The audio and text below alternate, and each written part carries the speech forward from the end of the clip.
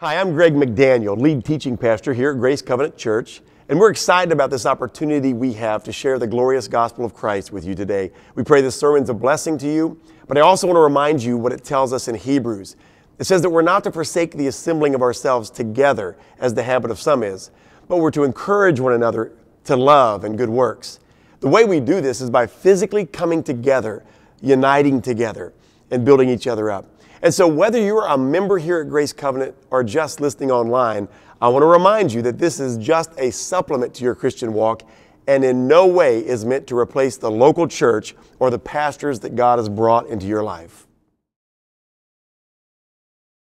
So on that note, you see that we're still in the Sermon on the Mount and we are still moving through the tougher portions. And that's one thing about expository preaching that I like and my flesh dislikes, but the point is there's no cherry picking in the preparation of sermons. I think if most people are honest, they're not thinking about let's preach on adultery one week and divorce the next. That's a good idea.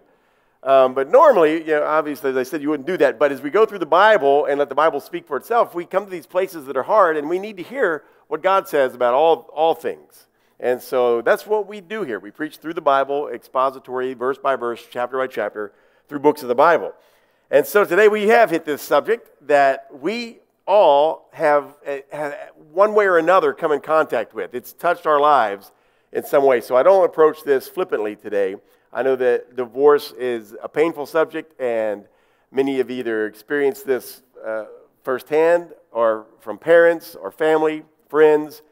And yet the Bible does speak on this subject, and we must, as believers who claim to put our trust in Christ and therefore submit to His Word, we must hear His Word on these things. So as we look at divorce, how many of you heard the old statistic, 50% of marriages end in divorce, and it's pretty much the same in the church, 1 out of 2 marriages, and it's getting worse as time goes on. How many have heard that statistic, right? Been repeated over and over and over.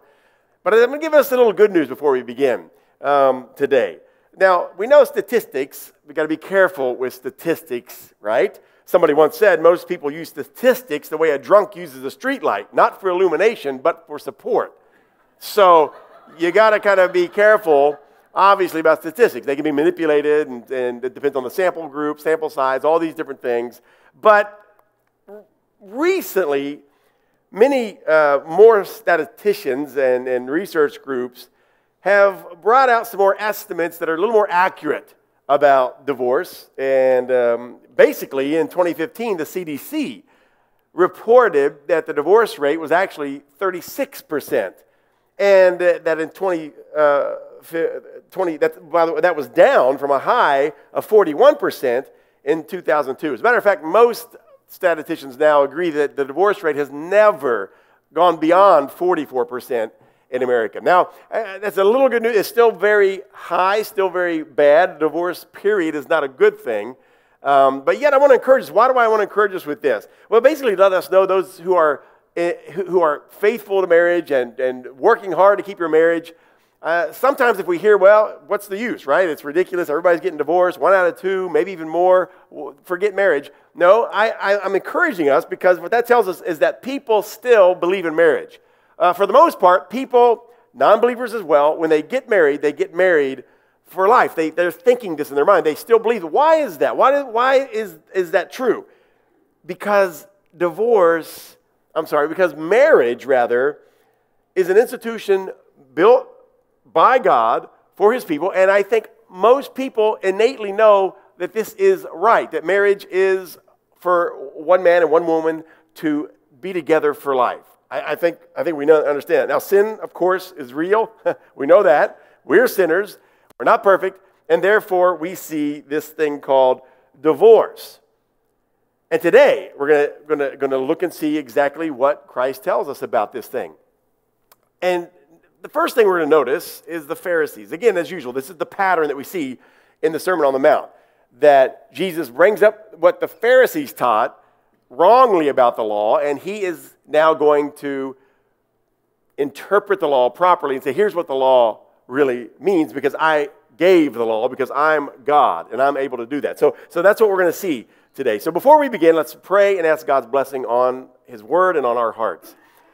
Father, we pray that now over the next few minutes, your Spirit will come and just give us patience and also give us ears to hear and also give us hearts that will be soft in your hands, that your Holy Spirit will guide us into truth and give us a heart to obey you. And most of all, let us see your grace and your mercy, and let us see Christ high and lifted up, worthy of all praise. And we pray these things in his name. Amen. So Matthew 5, verse 31 says, and this is where Jesus begins, he says, it was also said. And we know what he's saying there when he says it was said, or you have heard. He's talking about the Pharisees through all of the years that they have now been interpreting the law. They have changed some things. They have reinterpreted some things. They've added some things. But he reminds them, here's what you've heard. Here's the tradition that has been taught for centuries. Whoever divorces his wife, let him give her a certificate of divorce. Now, what is this certificate of divorce that Jesus mentions here? Well, he's talking about Deuteronomy 24, verse 1, which talks about the written divorcement certificate. And basically it says that if a man takes a wife and he marries her and then he finds fault with her, and the way the Bible uses that is says if he finds some indecency in her, he can give her a written certificate of divorcement and put her away. Now, what divorce really is, folks, what that means is it gave her the right to remarry. A divorce, that written certificate of divorcement, meant that she would not be stoned as an adulterer if she married somebody else. That was what that was. So it was this release, basically, a release from the marriage, and therefore she could go marry another. However, the law stipulated that if that man, the new person that she has married, also finds a fault with her and divorces her, she could never, ever go back and remarry the first husband. So that divorce did some things. It was a permanent situation. There was never no way to second think, and well, I was wrong, let's get married again. Nope. Once that divorce certificate was given, that person could never go back to that original husband. Probably given so that he would think twice before doing that, before giving just frivolously a divorce. I had to think through this. This is permanent. This is forever. And then also, as I said, to protect the woman, because again, back in this day, back during the time of Deuteronomy, adultery and fornication was punishable by stoning. So again, what happens here is this divorce certificate shows everyone that she is now legally able to be remarried. So that's what that was. This is what we're talking about, and I'm not going to get into all the nuances. By the way, let me say, too, before we get really into this message, I'm not going to hit every single thing about divorce. I can't do it. I mean, we'd be here a long time. So we're going to look at this passage, what Jesus is talking about in context, and there may be things you have questions about as I preach. That's okay. You can talk to me later or email or whatever. That's great. But I just want to make sure that we understand this is not an all-exhaustive covering of divorce. But it is going to show us what Jesus thinks compared to what the Pharisees think. Now, when they said, whoever divorces his wife, let him give her a certificate of divorce, what they're saying is they're more concerned about this certificate, this outward thing. You can divorce your wife for any reason, doesn't matter. As long as she has that certificate, right, you got to make sure you give her the certificate of divorce. And that's kind of what they're looking at here. And so Jesus was saying, this is what you've heard, right? Just get that certificate of divorce and you're good to go. Now, to understand some more of this, we have to look at the culture and understand the great debate that was taking place about this about 10 years before Jesus started his earthly ministry. There was this great debate between two rabbinical schools of the day, the rabbinical school of Shammai and Hillel. Okay, those two schools have debated this under those two rabbis, and they saw it very different. And basically, the Shammai school, very conservative, and that rabbi taught that the only grounds for divorce was adultery, was the sexual immorality or infidelity within marriage. That was it. So very conservative. The Hillel school taught, they were very liberal, and they taught that the reason for divorce could be pretty much anything. This is the origination of no-fault divorce, these guys. And they basically said, if we can trust Josephus and his historical records, the person under this teaching could divorce their wife because she burned the dinner. Or, as we see in the Mishnah, Many would divorce their wife if they found another to be more attractive than her. That was a good reason. Oh, sounds good to me. Let's just do that. Oh, my wife's 40. I'll trade her on 2 20-year-olds. I mean, I'm just saying. But I mean, this concept of whatever, you're just done with marriage, done with your wife, and you can just divorce her. And as long as you've got this certificate, then everything's fine. That was the school of Hillel. Now, which do you think the Pharisees gravitated to? Well, surprise, surprise, they gravitated to Hillel. And therefore, they were now teaching for decades, about a decade, that, hey, anything is fine as far as getting a written certificate for divorce. So that's what's accepted right now during this time, okay? This no-fault divorce. Any reason, we can put our wives away. That's divorce, by the way, to put my wife away or to divorce my wife. I can do that for any reason. And by the way, again, culturally during this time, only men could divorce, women could not. They could petition the courts and in rare cases be granted a divorce. Mainly this was the man saying, okay, I'm putting my wife away for whatever reason I want. As long as I got a certificate, I'm good to go. Now, this is an abbreviated account, okay, of this situation. In Matthew 19, we have a much lengthier account of Jesus dealing with the Pharisees on this very same subject. And so what we're doing today is we read the Word, we're interpreting Scripture as well. We're exegeting the Scriptures. We're going through and seeing what it says. And so in hermeneutics, which means interpretation, so we're doing that, right? There's a rule. And it says that when there are 2 occurrences of the same account in the Scriptures, we interpret the smaller account by the lengthier account, meaning there's more evidence over here, there's more things said about it in the lengthier account. So we'll get some ideas of what Jesus really says about divorce from Matthew 19, which has a lot more to kind of give us fill in some of the details here. So let's look at that. Let's look at Matthew 19, and we'll look at verses 3 through 6, and here's what we see. And the Pharisees came up to him and tested him by asking. So they knew about this debate, and they knew where they stood. They knew what the popularly accepted idea was, that divorce is good any reason. Doesn't matter what the reason is. And so they say, is it lawful to divorce one's wife for any cause?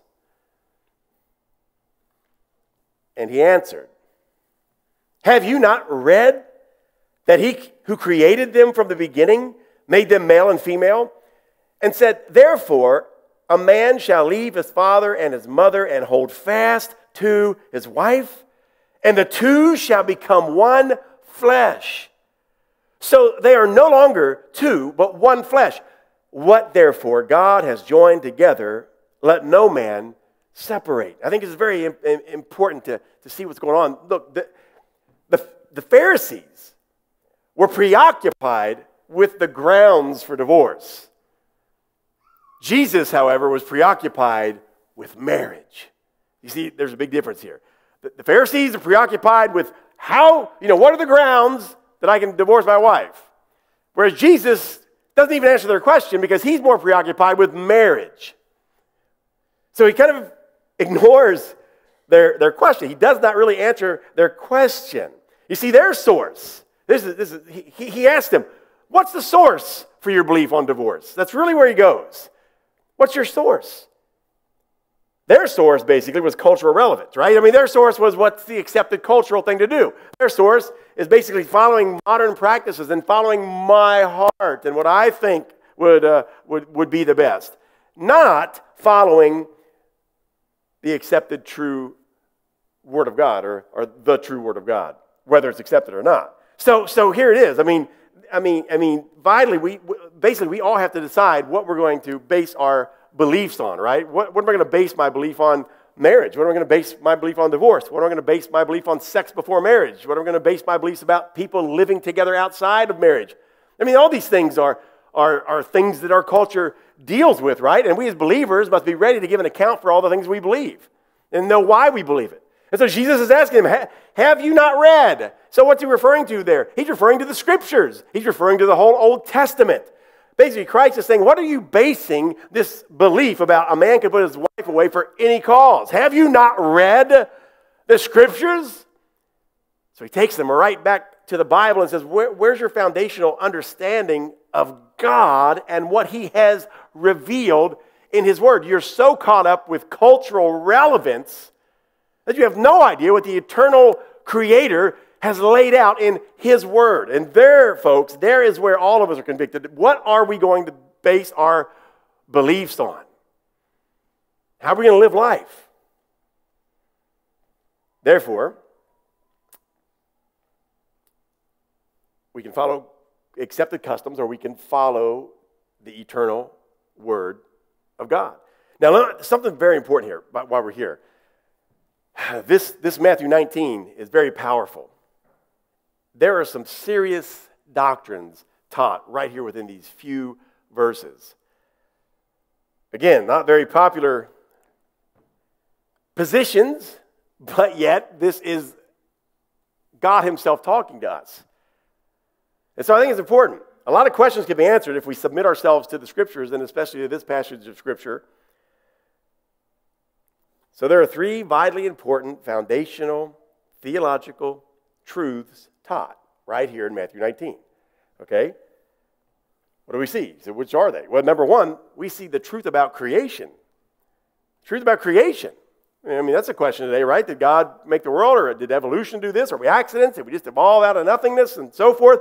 Well, Jesus made it very plain when He said, have you not read that He who created them from the beginning made them? You see that language? What Jesus is saying is without a doubt, unequivocally, that God created us and the world from the beginning. So the doctrine of creation is laid out here by Jesus Himself right there in Matthew 19. And reminding us that we did not make ourselves, but God made us. And not only did God make us, but He sustains us and holds our very breath in His hands. He's the one with whom we have to do. He's the one to whom we must all give an account one day. So that's a very powerful truth and teaching there. The truth about creation and who God is. But number two, the truth about gender and sexuality is answered right here in this small portion of Scripture, these few verses, where Jesus addresses this question, surprisingly, about what are the grounds that I can divorce my wife? And now Jesus addresses all of these huge issues in just a few sentences. God is the Creator. And here's how He made human beings. He made them male and female. There's gender. There's no question. See, we cannot let society and this culture of modern entity that has taken God and any morality off the table, and now it's all about what we feel, and now we want to accommodate anything that we want to do. And therefore, we can justify it. And we can say, well, you may have been born this way, but you can identify any way that you choose to identify. There's a man in Europe that identifies now as a llama. And he's out there with llamas, living his life. On college campuses, you see interviews of smart young people with brains. I mean, these are college students.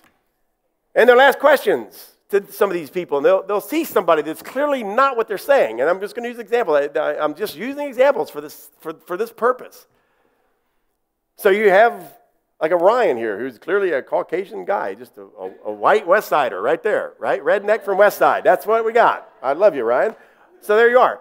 But they look at the guy like that, and they talk to this young lady. They say, what if I told you that guy over there identified as an Asian? And he's from Asia, and he's a woman. He's a woman from Asia. What do you think? And the girl would answer, well, if he thinks that, then who am I to say he's not that? And I must respect his wishes, and I will identify him as that because that's his truth, and therefore we can't deny that, and who are we to question? I'm just saying this is where our culture is right now. For the most part, we're being handed this, at least by the media and at least by some academia, to say, look, this is however you want to identify. But here's the problem. God said Himself, I made you. And when I created human beings, I made them male and female. There is a gender. There's gender. We have gender. God made it that way.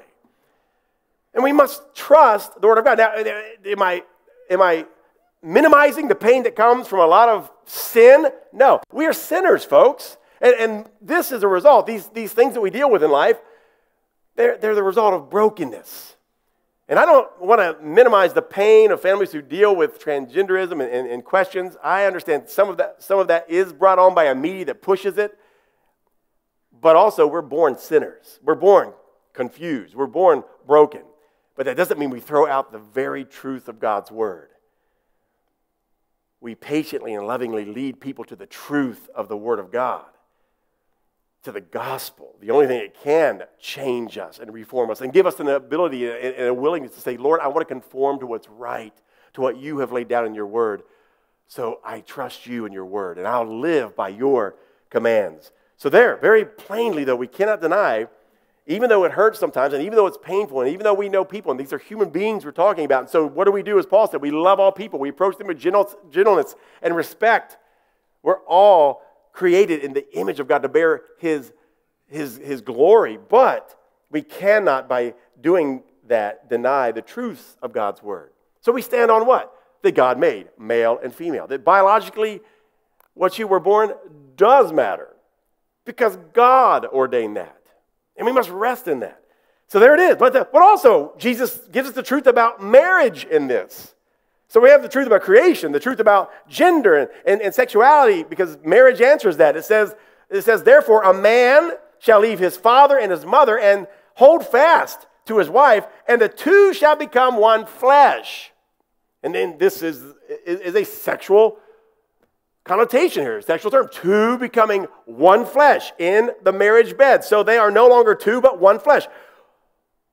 What therefore God has joined together, let no man put asunder. So what do we learn about marriage? From Christ himself. We learn, first and foremost, that it is between a man and a woman.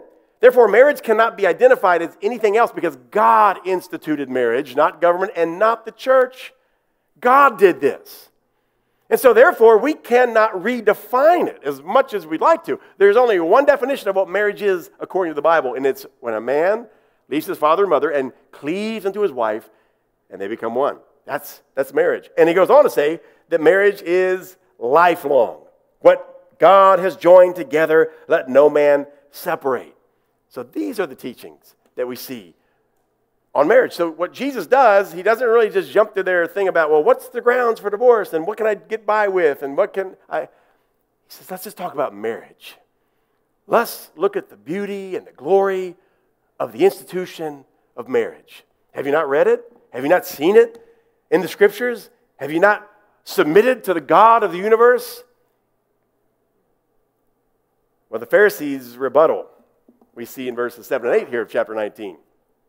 They said to him, why then did Moses command one to give a certificate of divorce and to send her away? I love how these guys have twisted it. Well, I mean, Moses commanded us to divorce our wives and to send them away. Literally, I believe what we're seeing in this is that they have moved that far away. I mean, in their minds, divorce was just a way of life. As long as you got that certificate. Make sure you got the certificate of divorce. But Jesus brings them back to the truth of, well, no, that wasn't... Well, here it is. Their rebuttal is, well, God commanded it. God commanded from the beginning that we put away our wives. But in verse 8, he said to them, because of your hardness of heart, that's why. Here's why Moses gave that concession, not a command, and we'll talk about that. But it's because of the hardness of your heart that Moses allowed you to divorce your wives. But look what Jesus does. He goes right back to the beginning. But from the beginning, it was not so. What he's saying is divorce was never part of God's plan for marriage. So for you all now to say, well, God commands, it's a commandment that we can divorce. He says, no. It's the hardness of your hearts that God allows you to divorce. And I say to you, he goes on here in this very passage, just like he did in the former passage in chapter 5, but I say to you, and there it is. Jesus says, I understand what the Pharisees have been teaching. I understand what the traditions have been saying. I understand how you've twisted the law. But I say, and I am the authority. I am the lawgiver. Here's what my law means. But I say to you, whoever divorces his wife, except for sexual immorality, and marries another, commits adultery. Now, the other Gospels put it like this. I say to you, whoever divorces his wife and marries another commits adultery. Now, the very basic teaching of this is anybody who puts his wife, the way these guys are speaking about it, right? This no-fault divorce. I'm just tired of my wife. I see a prettier wife. She burnt my biscuits or whatever. And I put my wife away. What Jesus says is, those days are gone. That idea of accepting that and doing it in the name of God and doing it under the cloak of Phariseeism and religiosity, that's not what God intended. As a matter of fact, I'm telling you, as the one who ordained marriage, as God himself, Jesus says, I'm telling you that if anybody divorces his wife and marries another, he's guilty of adultery, and so is she. That's the initial teaching. However, we do have a clause here, do we not? Save for the cause of fornication. And it's important that we discuss this a minute, because there's a lot of debate, even among Christians, about is there really any ground for divorce? Matthew is the only gospel that puts this. Mark doesn't, Luke doesn't.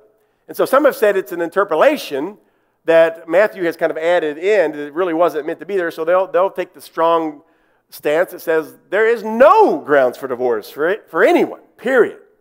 Although, I am not that guy. I don't believe this is an interpolation. I believe this is God's word. There's no question. All the manuscripts have this. There's no evidence of an interpolation. So what's going on here? Why didn't Matthew and Luke put it? I personally believe that Matthew and Luke believed people already understood these things. They didn't have to repeat it. They didn't have to put that in. They understood. But Matthew makes it very clear, giving his account of what Christ said, that there is this clause. And it's just. And it even goes along with all of Scripture when you think about it. What is the idea of marriage? Two people becoming one in a covenant relationship. And God joins them together, and nothing can separate that. Nothing except death. And when somebody dies, that covenant is broken. There is no more covenant. Now, the surviving spouse is free to remarry. So the covenant has been broken. So really, the only thing that allows us to remarriage is a broken covenant. Death breaks that covenant, but you know what else breaks that covenant? Infidelity. An adulterous affair breaks that covenant. And therefore, it's consistent with all of the Scriptures that a person who has been in a covenant that is now broken, the innocent party then, according to Christ here, and consistent with all Scripture, has the right, the legal, if you will, right, to remarry.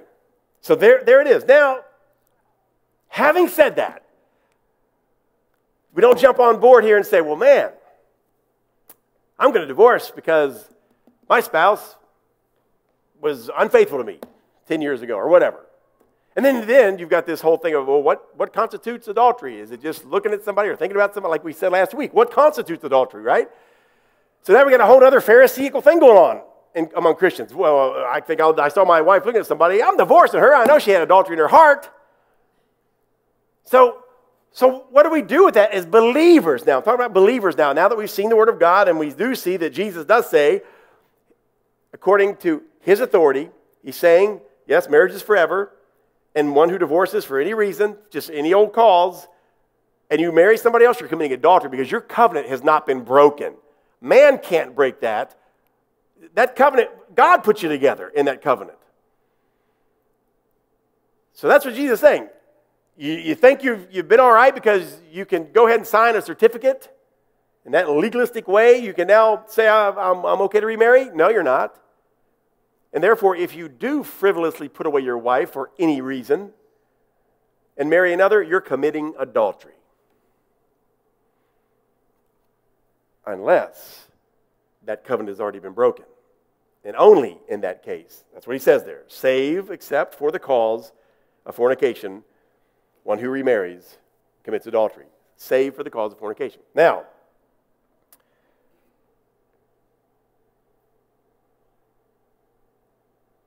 we've already mentioned this, that God calls this, Jesus himself called it a concession. The Pharisees called it a command. God's not commanding divorce. So let me start there. For Christians, the first thing we need to understand in our marriages, when even in the, we do, first of all, everything in our power to fight for our marriages. We do everything to stay together, stay faithful. That's first and foremost. And it's not even about being happy as much as it is being faithful. We're called to be faithful in our marriages because that's a picture of the covenant that God has made with us who are unfaithful, right? And yet he stays faithful. And he keeps that covenant. That's the picture of a believer. So even in this case, when infidelity comes up in a Christian marriage, the first knee-jerk reaction is not to say, well, there's the clause. Jesus commands me to divorce. He's not even commanding divorce in that sense. He's just saying this would be the only way that a person could remarry and not be committing adultery.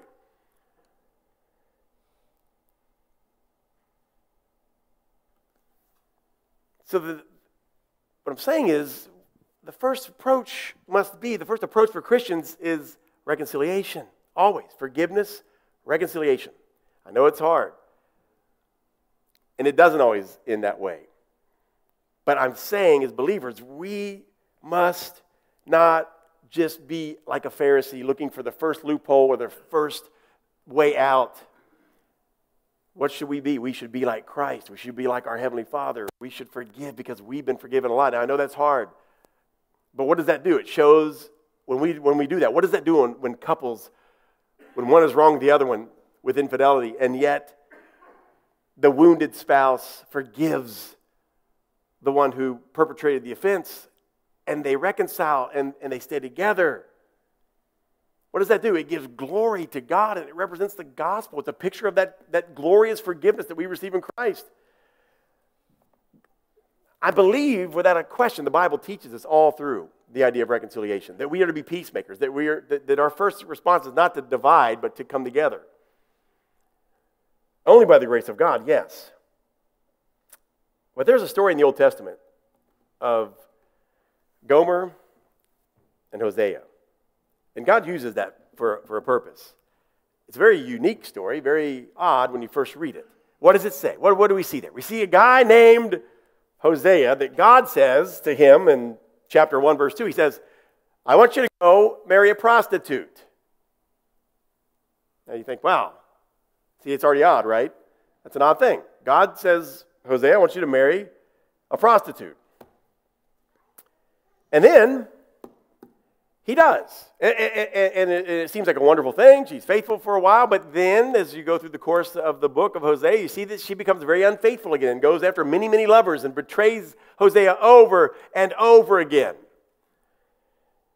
And then in verse 3, we see another interesting thing. God comes to Hosea and says, go again and love a woman who is loved by another man and is an adulteress.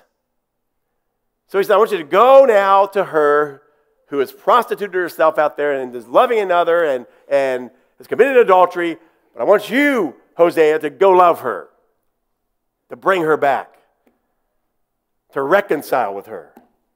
Wow. And why is that story even there? Why would God record this for us? Why did this happen?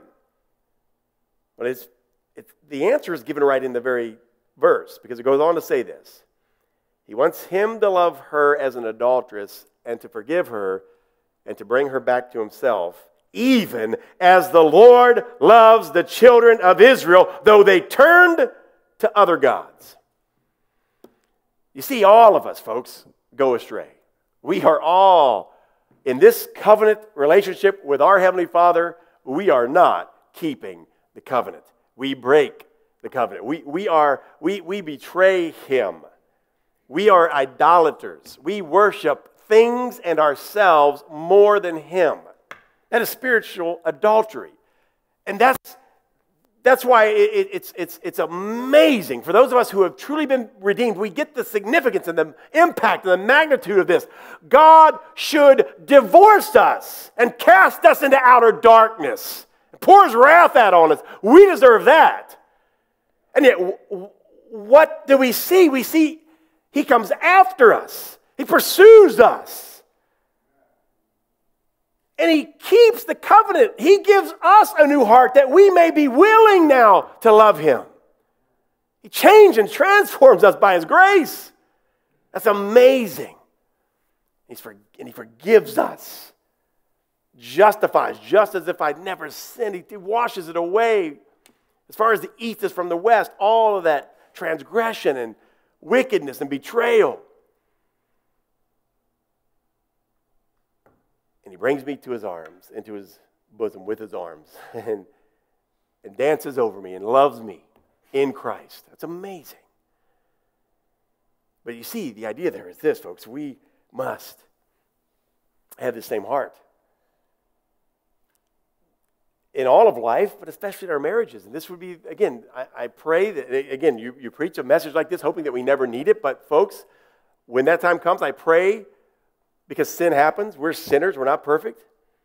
And when these hurts and betrayals happen in our marriage, I pray that all of us, by God's grace, will be brought back to these truths of Scripture and reminded the fact that we've all betrayed, and yet we are called to forgive. And may he give us this ability to just glorify him in our marriages with reconciliation, even in that time of betrayal, for the glory of God, showing the goodness of the gospel and showing what it means to be covenant people.